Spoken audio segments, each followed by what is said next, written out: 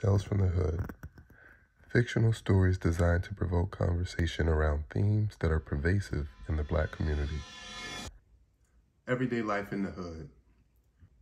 One day, Mom told son, "Hey, go to the corner store and pick me up a beverage."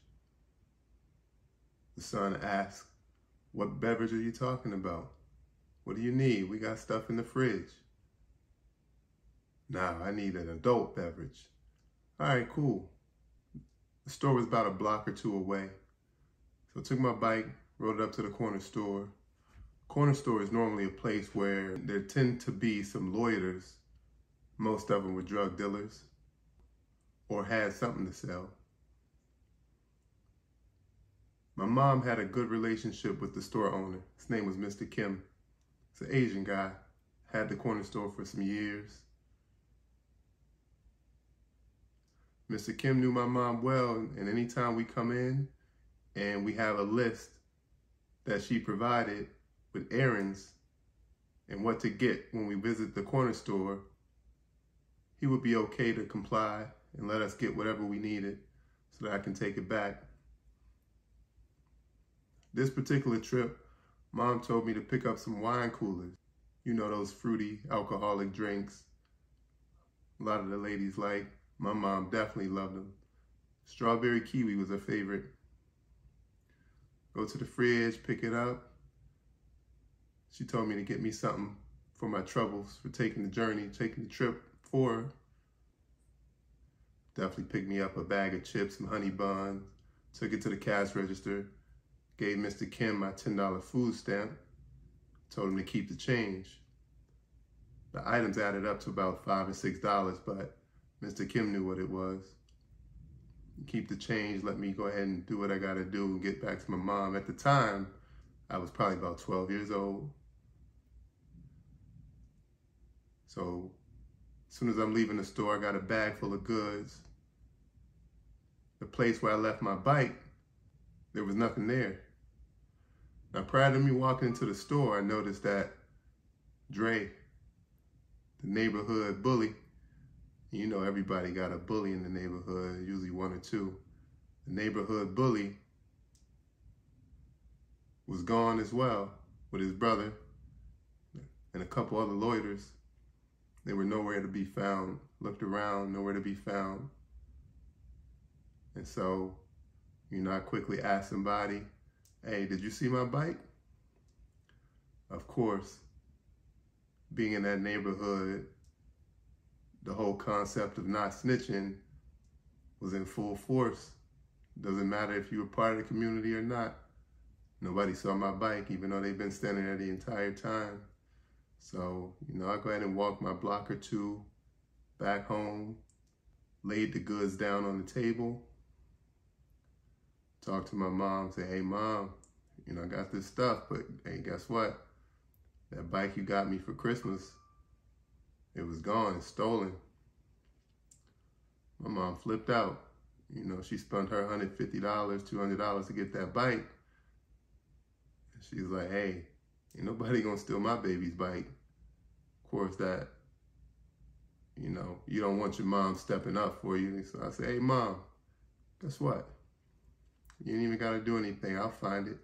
And when I find it, I'll get it back. I'll take care of it on my own." So, hey, the whole day, I go look around the block, look around the neighborhood, trying to see if I see someone riding it. Lo and behold, I went to the neighborhood across the street, the projects across the street.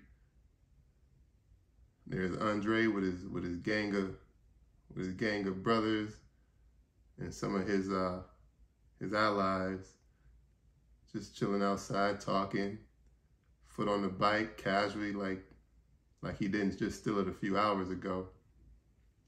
So I walked up to him, "Hey, Dre, that's my bike, man. Let me go ahead and get that back." Dre stood up slowly, along with his brothers, his allies.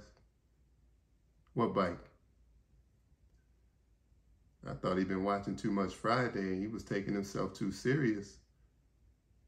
He was like, "No, I'm serious. What bike?" "It's my bike. My grandma got it for me." Knowing good and well Nobody see that man in the neighborhood with a bike. My bike, it even had my name on it. I etched my initials in it the day my mom gave it to me. All right, Dre, stop playing. That's what I said. So Dre pushed me. What bike? You know, he stepped a few steps closer. You know, probably a solid 4'10" at the time. He's a whole 3-4 years older than me. To me, it seemed like he was about 6'8". So, you know, I walked away, turned around, said, all right, Dre, I'll be back. So I went back to the house, told my mom, hey, Mom, I found the bike. She said, where's that? Oh, Dre got it. Dre? Who's Dre? Knowing good and well my mom didn't know the inner workings of the neighborhood. All she does is go to work, come back, and most of the time when she gets back, she's too tired to take interest in what's going on in the neighborhood and what's going on in our lives outside of school.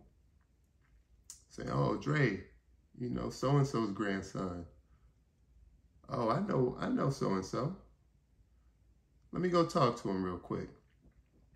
What you mean go talk to him real quick? You don't know Dre. So my mom put on her shoes. She was already tired after coming home from work. Second job. All right, come with me. What you mean come with you? Where you going? We better go get your bike back. So reluctantly I followed, trying to see what was going on, curious as to what she was gonna do. And so, you know, I navigated us to where Dre was sitting, or where he had been sitting. He had moved between the time I went home to get my mom and the time we came back. But he wasn't too far off. I saw him in the distance, so I pointed, there he is. There's my bike. She said, sure is. That's your bike. Let's go get it. So we walked up slow. Dre and his allies got up. The gang of brothers, they got up. Same scenario that I just experienced before. What you want? Dre said.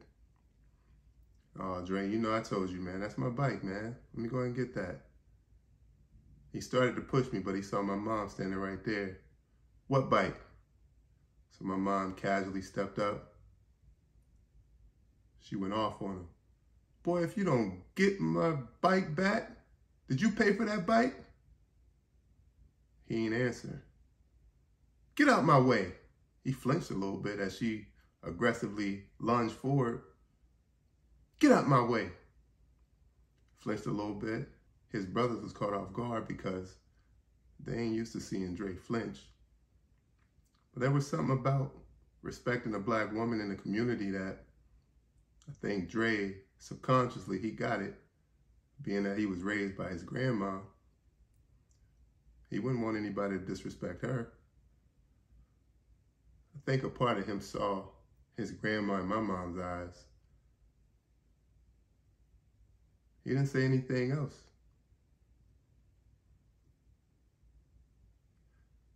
And so, as my mom approached the bike, and me following right behind her because I didn't want to stray away from that bubble that she exuded of protection.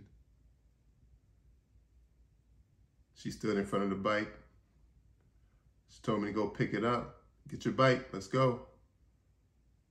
So as I approached the bike, I grabbed one handle, looked around, make sure nobody was coming up on me to push me down and take the bike. So I swung one leg over, got on the bike, started to ride towards my mama and towards the street, headed back to the house. I'm looking back the whole time. I'm not leaving my mom. I'm not doing anything that's going to jeopardize, one, her safety, and two, getting my bike back home. It's not like I could have done much. Most of those guys were a little bit older than me. That's the neighborhood bully right there, Ma. You stood in his face, you jumped at him. You got my bike back. Much respect. It's not like I lacked any respect any other time, but something about it made her seem like a superhero in my eyes. All right, Mama, you're a low-key gangster. But one thing that I thought about when I got home was that if he had a father in his life, if I had a father in my life, maybe those guys could have talked things out. Maybe he wouldn't have done the things he had done or became the neighborhood bully in the first place. See, the lack of fathers in our Black communities, it affects us the most. It is the underlying thing that prevents our Black community from progressing forward. Now, it's not the only one, but a large part of the lack of fathers, the lack of male role models in our lives affects so many different aspects of our lives and people in the Black community. There's something to be said about basketball coaches, football coaches, preachers, other guys that may be fulfilling these roles or looked to as mentors, role models, but they're so few and far between. And those people who, those young men who don't have those people in their lives, they're affected. The mothers are affected. The community is affected. I thought about all this while I was riding back home, putting my bike in the house where it had been before. Mama was a gangster. But I wonder why she's a gangster. Why does she have to be so hard to the point where she had to come to my aid as a young man to retrieve my bike? She had no fear. She didn't care who was out there as long as she got her baby's bike back. That was her main objective, and she accomplished that.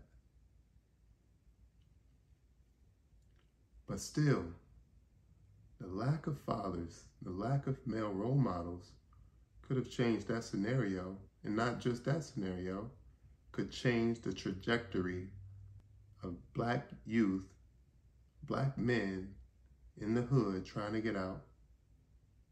They have a positive beacon, a positive light, pointing them in the direction that they should go. We would be better off. The whole crabs in the barrel mentality, it exudes every day if you're in a neighborhood or an environment like this. We call it the hood, but really it's a trap. It's a trap in the sense that you have people that look like you that keep you from getting to where you need to go. And they try to justify it by saying, I needed more. Why not? We need to get it together. The fact that I had a bike and he didn't, he felt like it was his to take that from me because he wanted it more. But his grandma, my mom, we lived in the same neighborhood. Why was this his outcome? Why was that line of thinking so rational to him to where he didn't think about anybody else that was affected? Crabs in the barrel. And he didn't know he was portraying this character trait. He was just living every day as a neighborhood bully. If it wasn't my bike, it was somebody else's bike. If it wasn't my shoes, it was somebody else's shoes, somebody else's basketball, somebody else's skateboard. But something about what Dre did on a day-to-day basis, not just that instance, it shows how young black men are willing to conform to their environment, and to some aspect they're respected as being a bully, regarded as being someone who's strong, somebody who take what they want. But realistically, he was in the same neighborhood as me. All the many days, all the many weeks and years of him taking what he wanted still led him back to being right there on his front porch, hanging out with the fellas, doing nothing, not developing as a person, as a human. One day he will be a father. And what does that look like? The fact that he didn't have a father in his life, nor did his brothers, he didn't know it, but it affects him. It affected me. It affected all the people that you don't think it would affect. Indirectly, him not having a father in his life impacted other people in his environment. All this from an errand that was given by my mama to go to the corner store. These are Tales from the Hood. Thank you.